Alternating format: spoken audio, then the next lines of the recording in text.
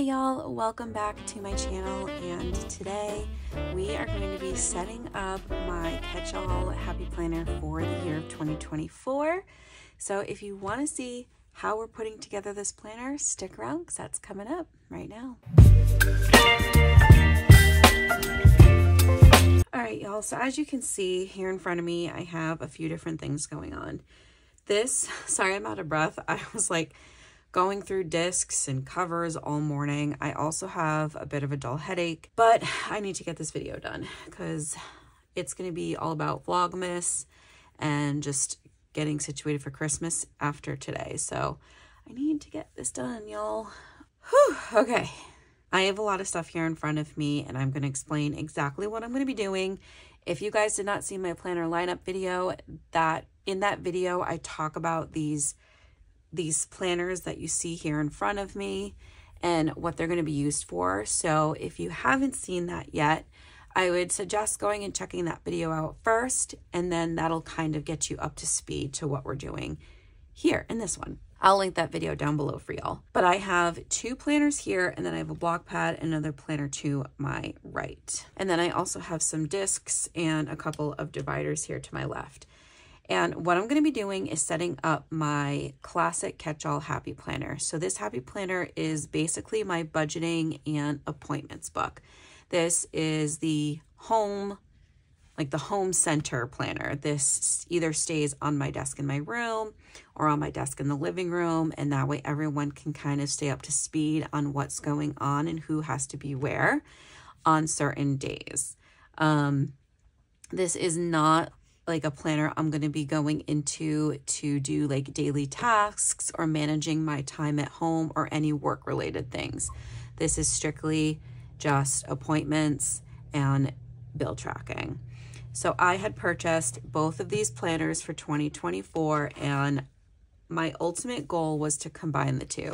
This is a classic dashboard planner, and this is a vertical, just like a regular classic vertical planner that you guys have seen me using. I am over the classic vertical, so we are trying something new for 2024. And I also feel like this is going to delegate my space better with the dashboard. However, I wasn't a huge fan of the gold foiling in this. I'm also not like a super big fan of the hot pink discs. I do like the interior of this, but it's not going to match the planner that I'm frankenplanning it with, which is this one. So I hate the gold discs. You guys know, like, I'm not a huge fan of gold foiling on my covers unless it's really subtle.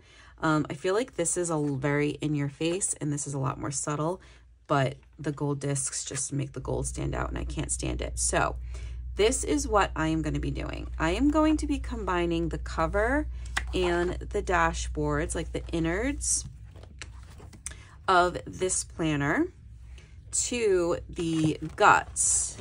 So the dashboard, this part of this planner. And because I cannot stand the gold discs in this, I am actually going to be using these very pretty light pink discs. They're plastic, and these are also from the Happy Planner. I got them off of one of my old planners. But it really does match. Like, I think it matches the light pink in this really well, and it's going to bring some subtlety and like just subdue it down, and it won't make the gold stand out so much. And this light pink is throughout the whole planner, so like in the birds and the flowers, and on most of the dashboards too, there is quite a bit of that pink color. So I think it's going to really, it's gonna make me excited to go into it. I'm gonna keep wanting to go into it. I was struggling all morning trying to figure out what discs I want to use, what cover do I want to use. I went through a bunch of old planners of mine and old covers I've saved, and ultimately I decided on just sticking with what I purchased, just changing out the discs. So I am going to do all that with you now, and then we'll come back and talk about the rest of the planner and what all this is going to be used for in setting it up.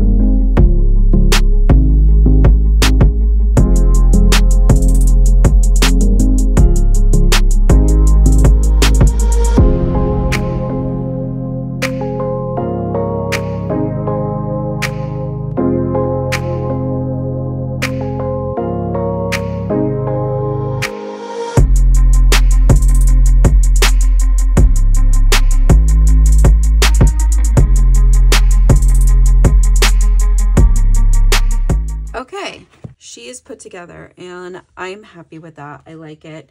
I feel like it's a good combination of me who likes color. This brightens up the planner a little bit. I originally had either thought about doing white discs with the other bright planner or doing black discs with this one. And I felt like both options were too extreme. And the reason why I really liked this planner and why I had decided on buying both is because this one actually gave me Frozen vibes, a little bit of Norwegian type feeling. It really made me think of Anna from Frozen. And I just really love it. I think it's really pretty. I like that the light pink discs brought in that subtlety to it and a little bit more femininity, brightens it up a little bit. And I do think it goes really well with these dashboards, and I'm a lot more happier with it. It's amazing what just a small change can do, y'all. Like, look how cute. Super, super cute. So I'm really happy I decided to go that route. Okay, now we are going to flip to the back here. And I'm hoping, I don't think I'm going to need to put expander discs on this. I'm going to keep this pretty simple. I have two different dividers here. I think I'm probably going to go this one. It goes a little bit better. I thought this one goes too, because it's got some blue in it. It's not dark. It's not like this light blue. I think it's just a matter of what looks better against this page. Like this one, I was thinking this one has greens in it and that like goldy color. This one doesn't have the green, but it does still have that golden color to it. I feel like, they both have the teal, so it really doesn't matter. I just have to make a conscious decision. I think this one just goes a little bit better, so I'm going to go with this one. I just like it a little bit more. And we're going to get a black sticker box because we're going to tie in that black. And we're just going to use a little one like this. And I am going to label this dashboard budget. I hope this fits because this is a Mojo Jojo sticker. Okay, perfect. And we are just going to label this budget because what I'm thinking, y'all, is instead of using a whole separate budget book, even though ideally I wanted to keep it separate, it just didn't work out. We haven't even touched this, which I'm kind of bummed about because I do love the cover. This is actually a separate cover, so I combined two different covers. This one, it said like Savvy Saver on the front of it. But I really liked having a separate one because ultimately we do want to we want to start cash enveloping. I probably won't use these though. It's like a different system. And but I liked having the folder and just a whole separate thing, but it didn't work for us. So I have to adjust to what works. And I feel like doing it this way will simplify it, but also encourage us and motivate us to do it more. So I'm just going to write budget. Right now I'm using my Micro Perm 5. And I bought this at Michael's a long time ago. I think you can still get them there though. Yeah, so we're just gonna pop this in to the back. I'm not gonna do the folder or anything like that. So right now it looks, hopefully you guys can see that, like that says budget. And this is what I wanna do. So last year, I had, I have this cover page, which is just like decorations and stuff. I might still put that in. We'll see. It doesn't really match, but then we had a goals page. You can see we didn't even finish filling it out. I had some sections filled out. I am going to actually remove this and build myself a new one for this year. That's something I want to work on with Dan. This is the bill breakdown. This was written up in 2022. So I really do want to readjust this. I thought about using this. It came with the budget book that I purchased last year, or for the beginning of this year. And I was like, ooh, I probably should just move everything to this. My only qualm with this is this, all it does is break down your regular monthly bills. So like your mortgage bill, your phone bill, your internet bill, any like Netflix, Hulu, those types of accounts, utilities. What it doesn't do is it doesn't break down weekly rotating expenses. So gas, food, self-care, toiletries, things like that. So I don't know if I want to just do another plain notes page like I did here, or if I want to transfer them to this, and then just at the bottom I can put weekly expenses and just fill those out there. The thing I don't like about this bill schedule is you literally have to, like, you would write down what's due every month. I could change it and just put like, okay, mortgage, it's gone up since then. So mortgage $14.67, and then just check it off for every month that's gotten paid. So I could use it as like a checklist system, which I kind of like that idea. It forces me to go back and look and things like that. You can see like I actually have the dates written down for certain bills. So like the mortgage, we have a grace period. As long as it's paid by the 15th, we won't get hit with a late fee or any like extra interest. So even though it's technically due on the 1st, I usually put the 15th just because we have until then to pay it. But then I have like the phone bill date, the Cox internet date, and you literally just put in like I did here. So like phone/29, and then check off as you go. And then there is a blank spot on the back, so I could put our credit cards and I could put the taxes for the year, if I wanted to do that as well. I'm not sure what I want to do. Okay, I think I am going to use this. I like the idea of being able to put a check mark whenever a month gets paid, because I do juggle, so a lot of times we'll be a little bit behind, and this could be my reference point for that. I do highlight like each category. I don't know if I should do that here. I want to do a color that's obviously going to match this. Maybe we can stick to that creamy color. I do have this. It's a Tombow. It matches. It's really light. So I could go, let's see, mortgage will be the first one. So I could just, and it's pretty identical.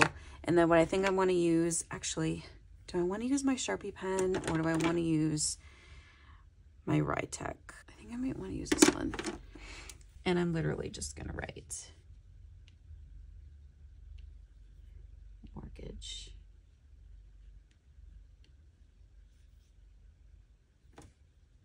And I forget the A.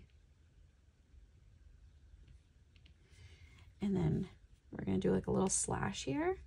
And I'm just going to write the 15th. Okay. Well, even though we messed up a little bit, it's all good. I think I like that. Because I thought about doing like every other like it is here. But then it might confuse me. Like thinking I made like, okay, why did I highlight that one and not that one? So we're going to go in. So we have 1, 2, 3, 4, 5, 6, 7, 8, 9, 10, 11, 12. This is a quarter, but I guess we can put it there. 13, 14, because the cooking gas is yearly. So I feel like that should go into like the back section. Okay, so it's 1, 2, 3, 4, 5, 6, 7, 8, 9, 10, 11, 12, 13, 14. And we actually have 15 because there's a new monthly bill that was added after this was written. So we're gonna go ahead and do that. And then I'm probably gonna do like 2022 like I did up here. Or actually it's 2024. So maybe we'll just do, and I can outline it after. All right, I'm gonna speed you guys up while I do this.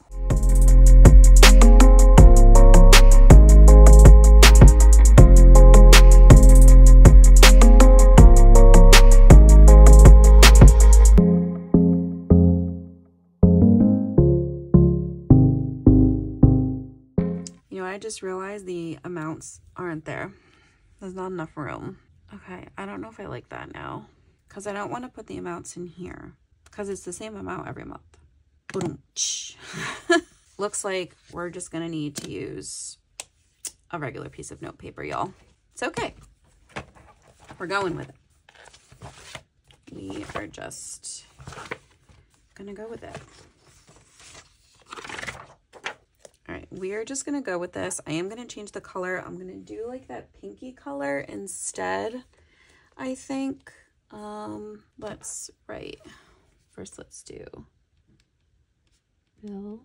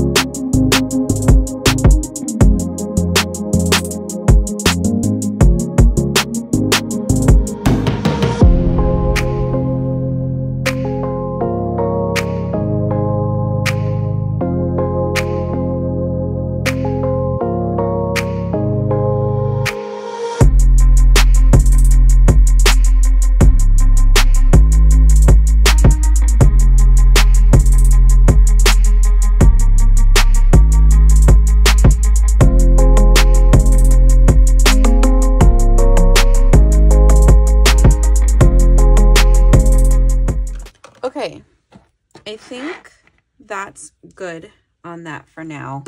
I kind of wish I'd used my Sharpie pen now because the Tombow, not the mild liner, but the Tombow smudged a little bit, but it's all good.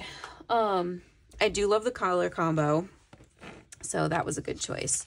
The only things I didn't put into this were like, if we start up credit card payments or if we do like afterpays and things like that, those are expenses that would come up in the future.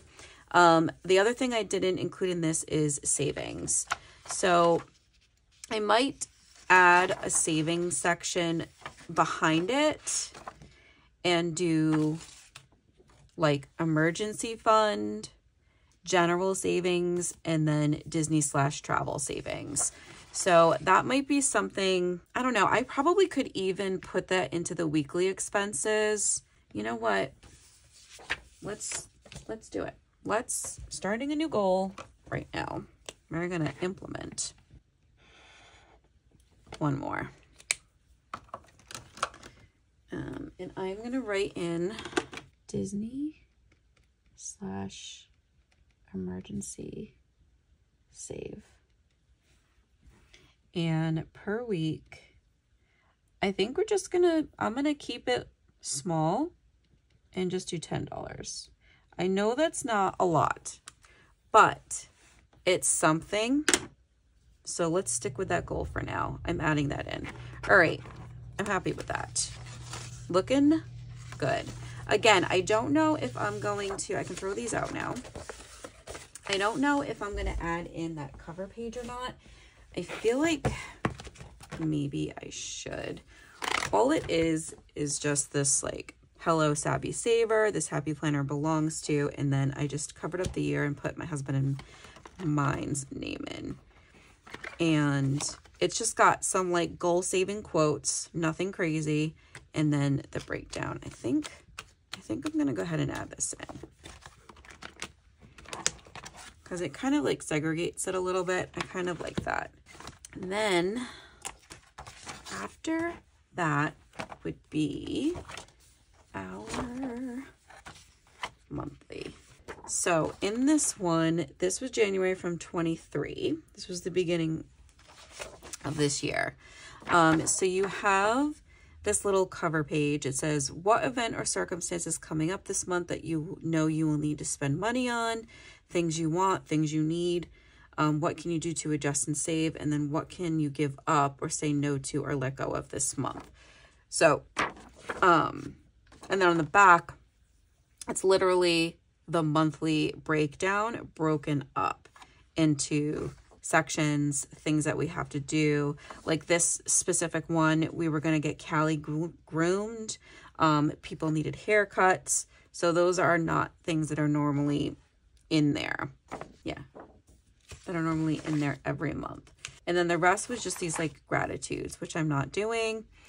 And then we have this weekly expenses sheet.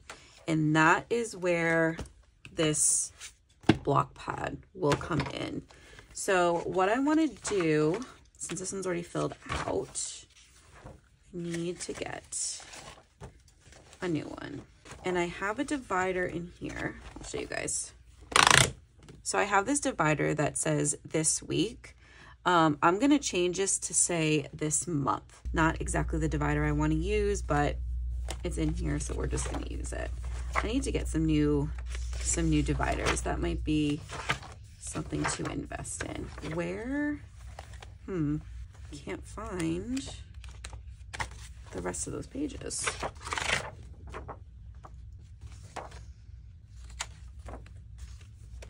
Okay, I have to find the rest of these. I know there was more. I gotta find where they went. I think I'm gonna add this savings tracker in to the front as well. Let's change this out. And I think I'm just gonna use another black one. God, you can see how long this has been on here. Holy moly. Yeah, because the black will match the top of the other tab. And also there's a little bit of black in this dashboard. All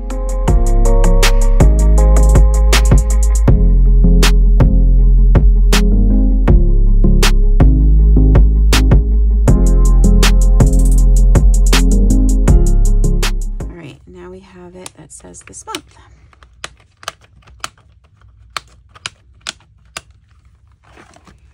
All right, and then now they kind of match. So get my drift. I need to find what happened to these pages, so I will be back in a minute, y'all. Okay, I found them. They were just hiding. I didn't have like tabs for the next months. So this is what the sheet looks like, empty, and then the back. And we are just gonna pop this in And this is going to be, I'm not going to use those. This is going to be like the main hub for every month. And then once this is filled out, right? Once we have that all taken care of, I don't need this one anymore. My husband and I will sit down every week and use this block pad. So this is a pad that I bought from the most recent planner release from the Happy Planner. And all of their block pads come pre-punched, so they can fit into whatever size planner you're using. This is the classic. And you have an important section, a get it done section, and then this blank area. And what we like to do is we like to go in, I don't know if maybe I have, do I have like a template? Okay, this isn't the whole thing, but what I like to do is go in and write the date for the week. So that can go in the top somewhere. And then write in how much his income was for the week and how much I brought in for the week. And then total it. And then after we have that, go in and write down literally step by step every little thing we have to pay for that's extra. And I try to budget out exactly what we're spending for that week. So like, for example, say it's a birthday weekend and we're going out to celebrate my mom's birthday and we're going to treat her to dinner. That's an extra expense. So that will all go in here.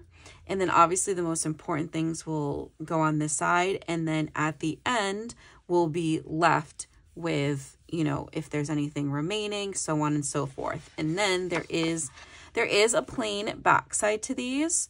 So if we wanted to write down like our weekly expenses, like did we go to Dunkin' Donuts this morning? Okay, that's an extra $3 for a coffee, so on and so forth. If I really want to track that, I do have a mini planner that sits in my car that I'm supposed to be tracking those minuscule expenses like that, but I'm not that great at it. If I can at least do this part though every week with my husband, then that's better than what we've been doing before. So I'm not putting these in now. I'm literally keeping this pad separate, and then every week we'll go in and add it in. And then at the end of the month, before the new month comes, that's where the sheet will come in. And I'm just going to add those in. I don't think I have a full one of those. I think I only have a few. But I'm going to speed you guys up while I add what I have in and then come back.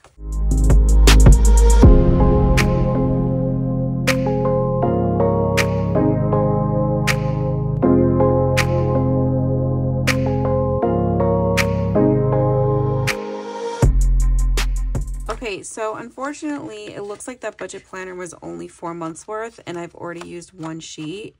So that's only 3. What I might do is I actually might scan this into my computer and make copies. So that way I can make more. Like I have more. Probably 3 months in here at a time is pretty good. Because I don't know if I'm going to have enough. Like once it starts filling up, we'll keep like 3 months at a time. I am going to keep this budget planner like separate, so I can put extra sheets and notes pages and things like that in there if I need to. In the back here, there's a debt tracker, but I'm not really worried about that at the moment. And then there's just a bunch of blank pages. And then the back is just those saving tracker sheets and the envelopes and the folder, which I'm not going to be using any of that right now. So that is it. So as I said, we do have this little goals page that I think I want to redo. It would go like in this section right here. I'm just going to pop it in here for now. And then that's probably something I'm going to sit down. I don't know if I'm going to record it with you guys or not, because I really want to try and start doing this stuff with my husband. However, I probably could just decorate it with you guys. I've been using a Disney, like a specific Disney sheet for this goal sheet the last couple of years now. I just happen to really like it. I did have a vision board from a couple of years ago where I used like an actual dashboard, which I loved that too. And I think I might have a few more of these lying around. So I don't know if I'm going to do this or if I'm going to do a dashboard like this next. I might. I kind of like the dashboards a little bit more durable, but either way, I like to hold on to these so I can see how I set it up and how I want to go about doing that. So I'm just going to leave it in here until we get that done. But let's close this up and look at her for a minute. She's looking so cute. I really love the light pink discs. I'm glad that I decided to do that. And then we just open her up. I'm really happy with this now. I'm super satisfied. And we can see what they look like with the light pink discs. And then up at the top, you can see budget and this month. If I had a dashboard that had a side tab that said budget, I might have done that instead. But this actually makes it easier because I literally can just take my finger, go to that tab, flip over. And now we have our little budget section. It says Hello Savvy Saver. So I'm glad I put that in there. It helps separate it a little bit more. And then we'll have a goals page in there. We will have our bill breakdown, possibly the savings tracker. And then we go right into our this month. And this is where we'll set our monthly goals. And every week, here, I'll give you guys an example. We'll write this out and then we'll rip it, set the pad to the side for the following week, and pop it in like so. And these will get inserted every week until the next month. And then once we get into the new month, I will just move this month tab to the current month. So I love it. I think it came out really, really good. Really, really good. I'm super happy with it. I do track the bills in here now. And then also we're going to be tracking them in the weekly section. So I'm really excited to start using this. I think it's going to work out really well. I'm really excited about this.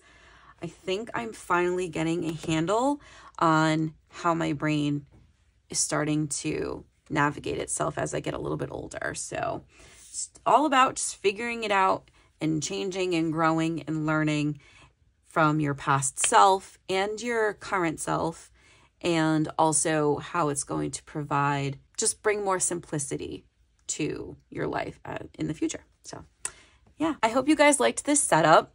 Oh, and just in case, in that planner lineup video that I linked below, I talked about making my new weekly, kind of like treating it like a daily somehow.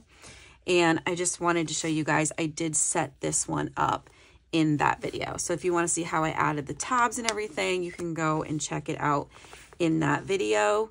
And that's really it.